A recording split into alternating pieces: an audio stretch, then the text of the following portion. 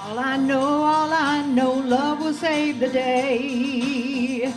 Got to be bold, got to be bad, got to be wise. Sometimes you're sad, got to be hard, not too hard. I know that love will save the day.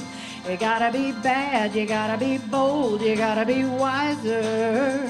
You gotta be hard, you gotta be tough, you gotta be stronger.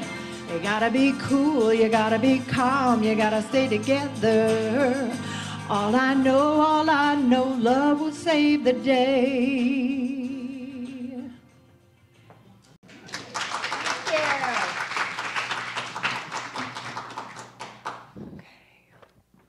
Here we go.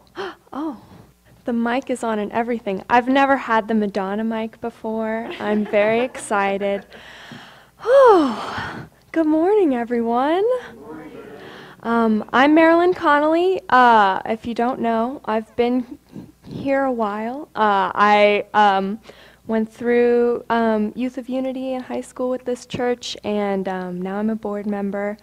I am a Women and Gender Studies major at UT, and as Charles always puts in our newsletter, if you see that, I use that to inform my talks. Whew! So, today we'll be talking about toxic positivity. And as my mother so astutely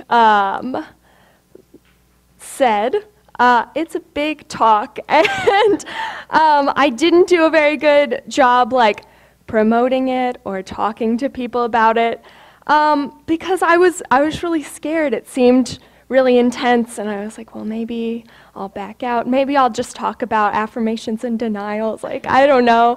But I think it's important for us to talk about, and I'm excited to go on this little journey with y'all. It might get a little bit tense, but then everything is going to like come together and be really nice at the end. So yeah, deep breaths. And you know, this being such a big talk, I really am just like scratching the surface. I'm probably going to keep talking about this for like at least a decade, I think. So there will be some open questions, I think, at the end of it that will be fun for us to talk through together. So how this all came about, I was on the Youth of Unity alumni Facebook group. And if you don't know, Youth of Unity is the program for high schoolers at Unity, and it's like so powerful and so amazing, and like all these teens get amazing positive experiences out of this dark time to be a person and find a lot of love.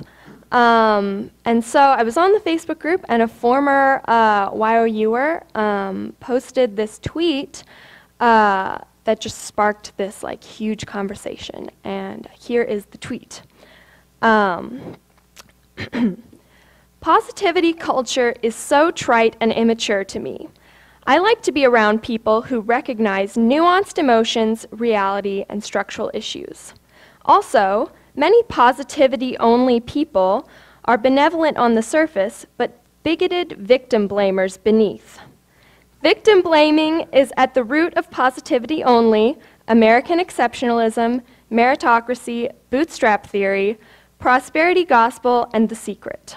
Yeah. So, the person who posted it said, you know, Unity teaches the secret. What do you guys think about this? So obviously, there are a lot of things I don't agree with about this tweet. And a lot of things we're not going to go into. I don't think it's necessarily appropriate to talk about bootstrap theory during church, but we can talk about it after if you want to. And it's obviously like coming from a place of like deep hurt and you know, pain that someone has experienced from like someone in this new thought place that we're all living in. And there are a lot of things that we can say that, well, she's got that just a little bit wrong, and like we would explain it differently, and plenty of people did. But for me, when I read it, it really put some words to some issues that I've had, like studying intersectional feminism in college and, believing so intensely in the unity principles. A lot of it times there can be seem to be kind of a conflict between the two. And so, I deeply believe in the power of positive thinking, but sometimes it's really hard and annoying when you have a straight white man telling you that all of the structural issues in the world are just in your mind and you're creating them, stuff like that. And so that was the tweet, and it was really intense, but what interested me the most was the conversation that it started. And it kind of took a left turn and got into a lot of other things that I think are important to talk about. And it was this conversation by all of these people who were raised in unity, but the majority of them are not coming to church anymore. And so that's what we're going to talk about today. So I did what every young person is taught never to do. I went to the comment section and I read through all of the comments, and so today I'll be quoting a lot of them, and I'll be talking about kind of the gist of all of them. And so let's get started.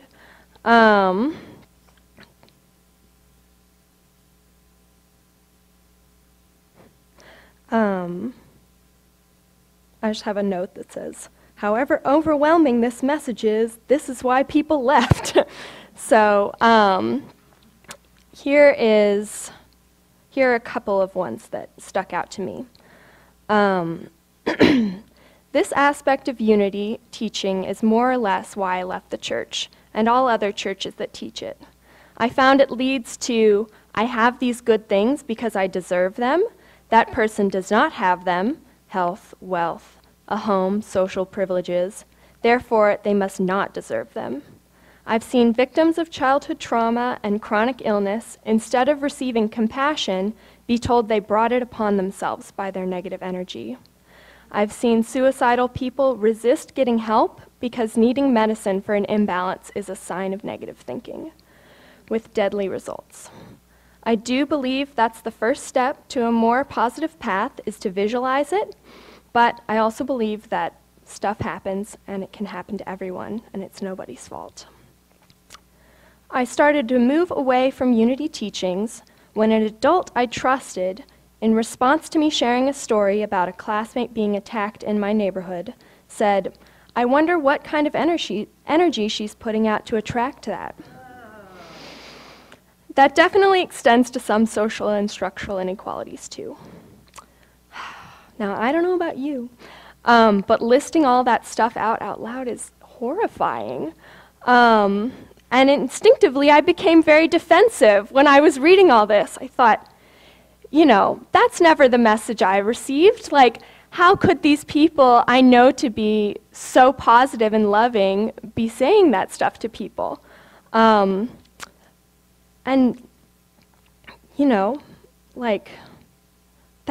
that can't actually happen, but then it did.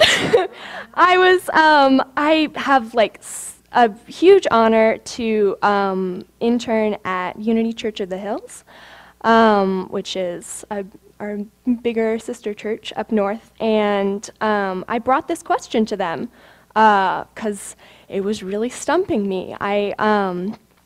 I am a part of this book study they have on Fridays, and it's full of these really amazing, powerful spiritual thinkers, and I want to make it clear that I really do value them. But I brought them this question: how do we talk about energy and manifestation with people who experience trauma? And 4 out of 5 of them had a similar response. Yeah, to like, you know, that's the energy they're putting out there, and they need to focus on that, and it's them. And I really felt like disheartened, and then finally, Reverend Kristen Grandin, who is one of the ministers up there, said something to the effect of, you know, you have to be careful about which messages you bring to people, and I wouldn't bring this doctrine to someone who is in the midst of trauma and like going through abuse and everything. That's something that they have to investigate for themselves.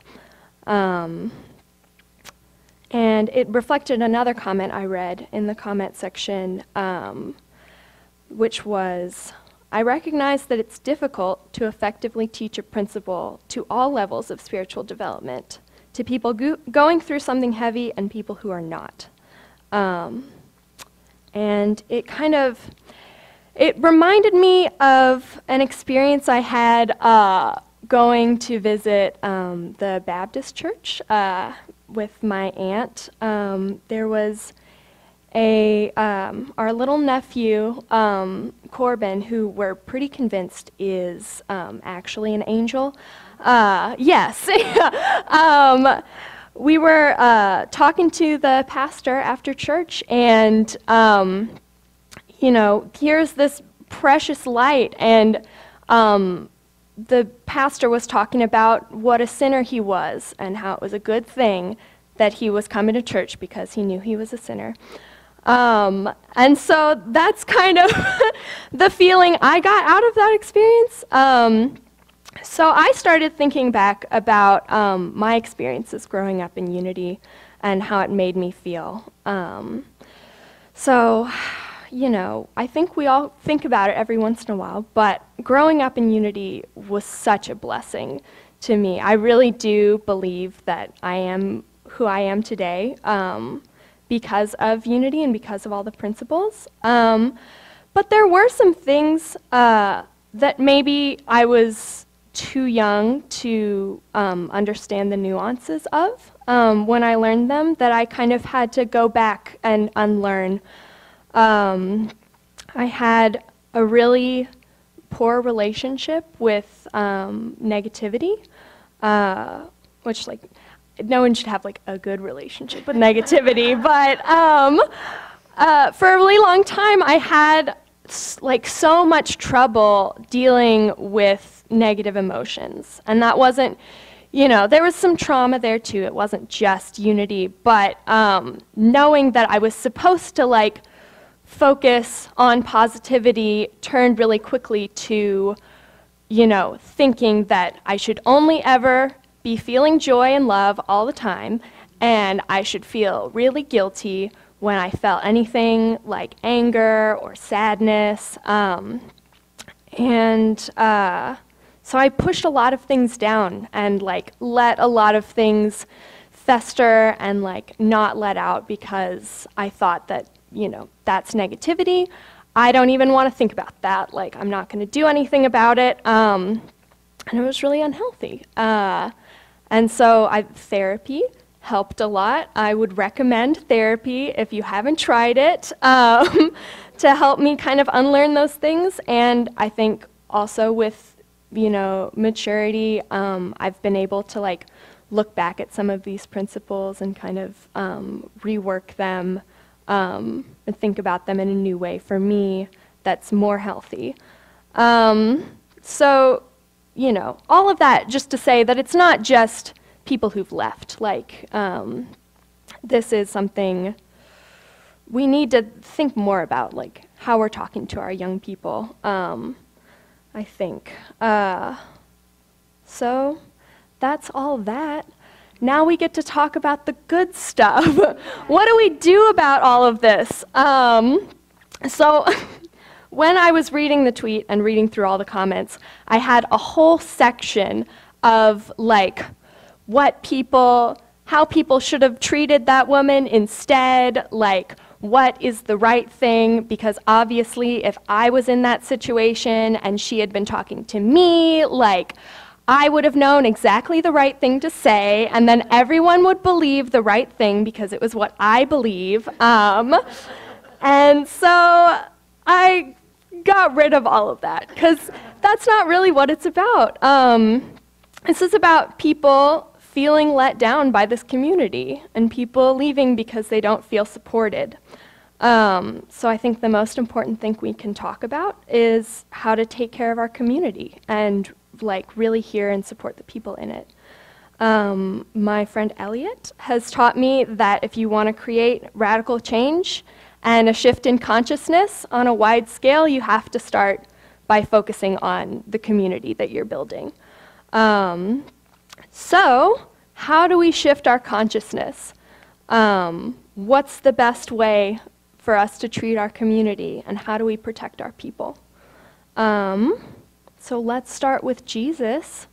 Jesus said, "Judge not that you be judged." That's pretty much it. Like, we can go home. But everyone's intentions, especially in a positive spiritual community, are to be kind and show love to people. But when we stop listening to people, what we intend as love can be hurtful. You know, judging is not just about, judging someone's decisions or thinking someone's wrong. I think in this case, it's also like thinking that you can discern why something is happening to someone, or what's the best outcome, what's the best thing for them to do. That's that little voice in our head, the ego, that's trying to explain things and trying to fit everything in boxes and patterns that it can explain.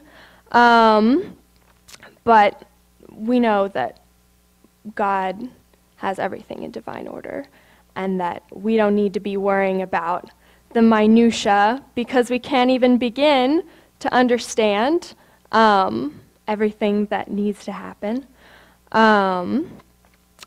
So this also reminded me of, when I was thinking about this part, I thought of a talk that Reverend Jill Carey, who's the minister at Unity of Wimberley now, but she came and talked back when we were at the American Legion Hall. I don't know why I still remember this, but she was talking about when you pray for people, just think of them in, the highest, most divine light.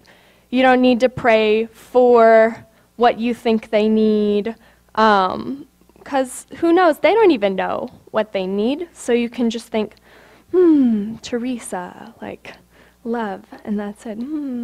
Jim. Yeah, so let's focus on divine order and not just positivity only. And let's see what the law of attraction is for what it is, which is just a piece of the whole thing, the whole understanding, and a tool. We don't have to use it to explain everything, but I think one of the most amazing things about being in unity and being in New Thought is that we have this tool that we can use to get the things that we want in our life. Emily Cady says, there is always less resistance by the mortal when it is gently led into the truth than when its errors are directly and vigorously combated. Say that again. There is always less resistance by the mortal when it is gently led into the truth than when its errors are directly and vigorously combated. People are going to get the lesson, whether you tell them or not. People, during lessons in church, people hear things all the time that the minister has never said. You open a book you've read 1,000 times, and there's a page in there you've never read before that somehow has exactly what you needed to hear. you don't have to worry about getting the message to people. We just need to worry about, but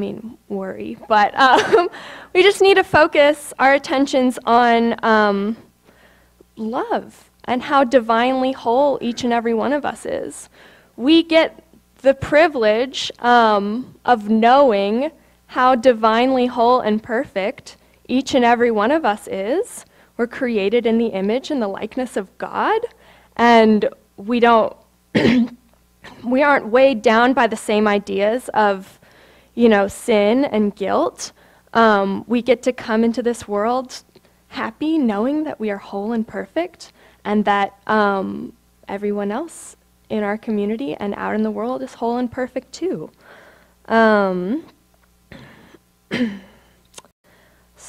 And obviously, let's focus on listening to people when they're coming to us with their trauma, with their hurt, with their pain. There's that old saying, it's like, listen twice. You got two ears and one mouth, because you should be listening twice as much as you should be talking. And when I was thinking about this part, I kind of focused in on what helped me when I was going through my rough patch, because I did, and I was still here. I'm still here now. And it really was knowing that I would be able to come to this church, because it was really important to me to be able to come to this church on Sunday and feel seen and feel loved by people, which I didn't feel like I was getting anywhere else. And knowing that if I had some sort of hurt, I could talk to people about it, I could talk to my parents about it, and they would hear me and help me find the help that I needed. So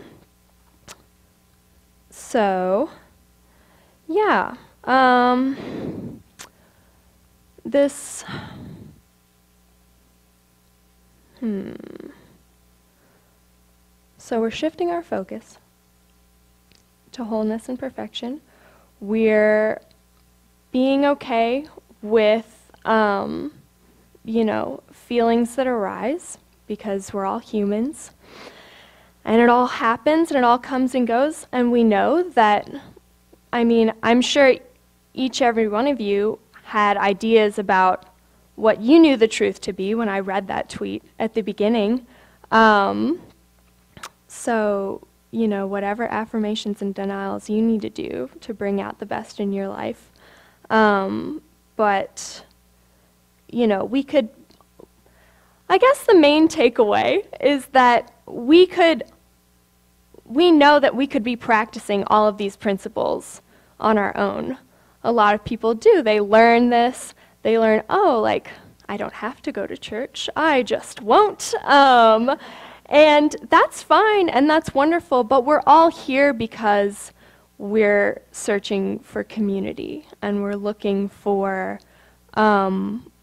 guidance in a greater group awareness, and a greater consciousness. And, we can even feel that moving to Casa de Luz, where, the consciousness is so much higher, and we're just so lucky to be able to, feel that,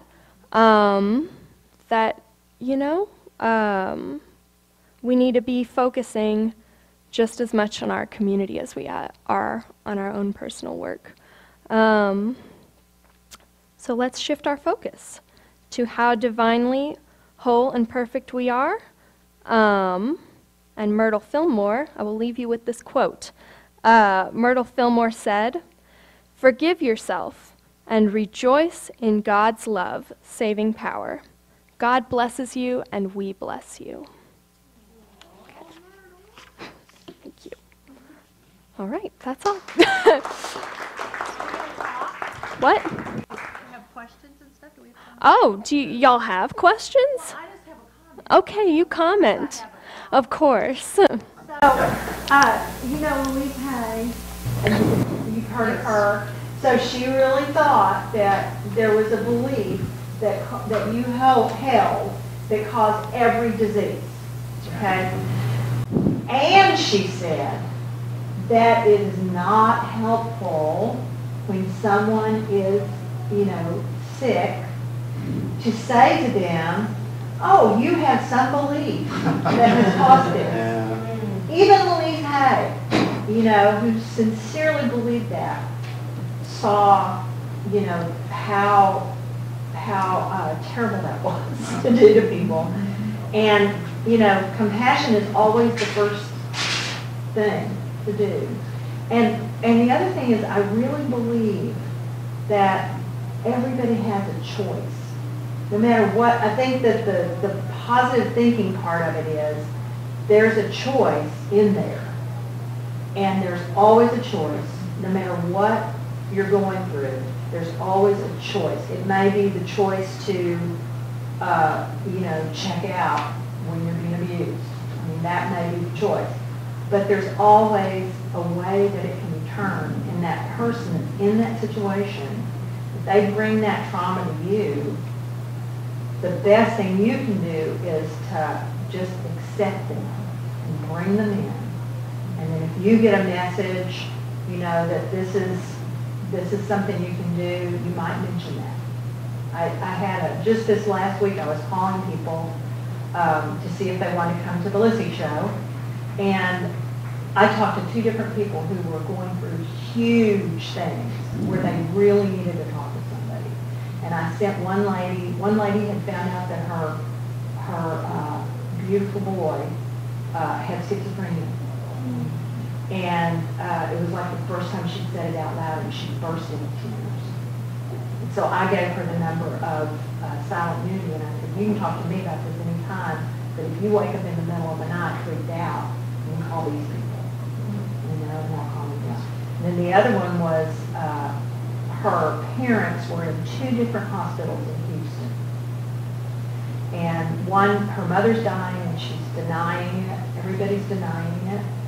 And so I just talked to her a little bit about, my experience with my own mother's death. And it just took the edge off of it for her. So just being compassionate, oh my God, I'm so sorry this is happening to you. You don't have to solve it. But as you listen and listen with compassion and love, you may have an idea that might help them. But then also don't have any investment in whether they do it. Because it's totally up to them. Is anyone else? Janet? Well, I think it's important to remember, we're talking about these unconscious beliefs that may cause things in our lives, but it's important to remember, unconscious means unconscious. Yes. And so it's ridiculous to blame somebody for having a belief they don't know about. Yeah. Well, I was, this idea that we meet here is important, and that's important. We're all connected now, digitally, but which makes this more rare and precious. There's something about what we share right here in this room that is important, I think, to touch something. So I'm just going to reflect back and ask some questions. So we talked about energy and manifestation. We're talking about making these vision boards and stuff like that. And you hear that if you think about cognitive behavioral therapy, as you're thinking about an outcome, you're visualizing it occurring, you're creating neural pathways, so it's easier for that to occur. And then this concept of this unconscious manifestation of darkness or illness. There's something on the inside of someone, and it's manifesting things that are creating dark energy or dark matter in their world. And so what I'm hearing is that both of these may be true, and that, but not to blame someone if they're manifesting dark energy, but at the same time, I mean, there's genetics, there's environmental factors, there's financial factors, I mean, all types of factors. So I feel like I'm understanding that more, just as I reflect back. but I also, this power of positive thinking versus like divine order. Like, it has to be this way, it has to be this way, it has to be like over positive thinking, over manifestation versus there's no surrender because it's just all about our minds versus like God has this, we're into God's order of things, and so we surrender to that. Is that what I'm hearing? Yeah. So there's a trump to the visualization. Yeah. There's a trump to the manifestation, and that's believing in divinity, ordering divinity. Yeah, that sounds good. And then bootstrap theory. Right in the back there. Hi. Hi. And I think it's, and this is something that I have, for years, have kind of has come to me, is that it is my ego that wants everything to be a certain way. Right. And that really our conscious mind is like, what, 3%?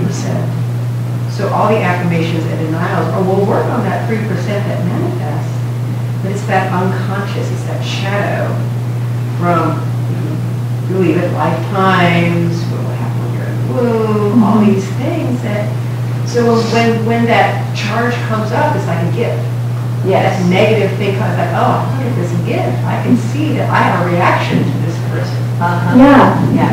And that it's like a computer program. You know, if we're like, you know, whatever 12.0 iPhone, and someone, because of the trauma they've been through, is that I have 2.0. You know, there's going to be some, if you try and go at that level, they will not understand it and go, you know, dissonance. Yeah. It's not common. Definitely, and that something came up for me too around that, which, you know, we're on this level where it's like trying to help a kid with their math homework. Like, I'm sure y'all are all very patient and kind to children, but it's easy to feel exasperated when you think you like know the truth and you just want to like give it to them, but they're not quite there yet. Yeah, definitely. Yeah. And then and that's where, at least in my own experience, where the whole listening, the art of listening, is that when my mind's going, wants to teach them something because I know something more than they do, I'm in low consciousness. Yeah.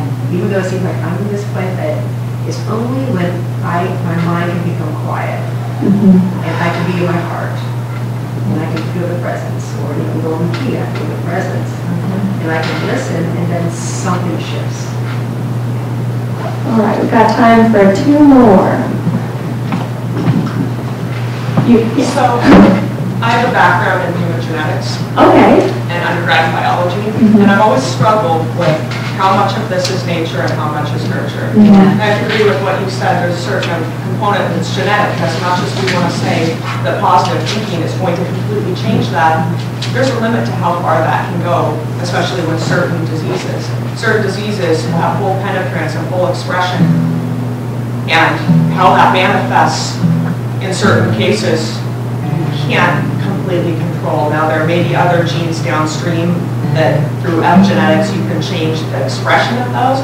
There are certain ones that are going to express at some point, and you're not going to be able to stop that, and that disease will manifest. But who's to say that there isn't something positive in everything, and that we shouldn't be trying to necessarily change those things? My mother and I share a very rare disease that will manifest, and it's just a matter of time. But there's also a gift in everything, right? Because through our own pain and suffering, we can use that to help other people, and we're more able to relate to them. And that's the whole point of living, right? Is to foster these relationships and to help other people through their suffering, and to help broken people feel less broken.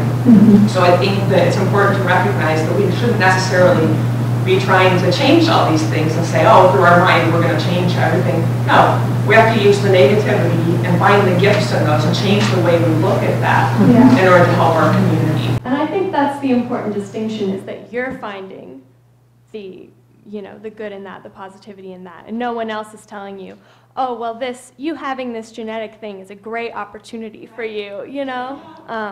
Yeah, that's pretty special. Do you want to bring us home, Teresa? Well, after you said that about illnesses and stuff, after being through cancer twice and surviving and being here, which I'm very happy for, there was a part of me at one time said, what did I do to bring this on to myself, right? And what I realized is those things, those cells were in my body. It was my stress and my lack of looking at that and dealing with it that put a stress on my immune system. So it wasn't anything that I caused. It was an expression that was there that that there was an environment that allowed it to be expressed, and that, I could have chosen to do differently. But the one thing is that this last few weeks, I have been, actually it's been going on for a long time, several weeks, I've been in a really dark, deep, sad despair. And sometimes we just gotta be in it. And I was resisting being in it because I don't want to feel that. I wanted to be positive. And sometimes that's what God needs us to do. Because that's where we get our growth, because we look inside and say, okay, what's this despair about? And just in the last 2 days, I've had this shift. And I'm realizing that I needed to go there so that I could see that there was another way. That there was another way. And we have a range of human emotions, right? And to put any of those down or suppress them is not healthy for us, right? It's about feeling what we feel and then seeing what we are, which is whole, perfect, and complete, just as we are. Thanks, Teresa. Someone right. Oh,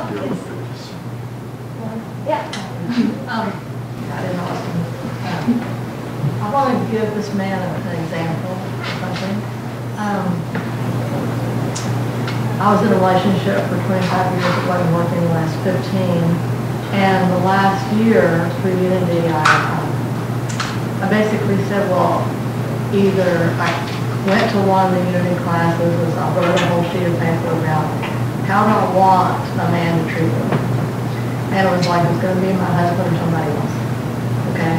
But I didn't have a clue about who that would be. And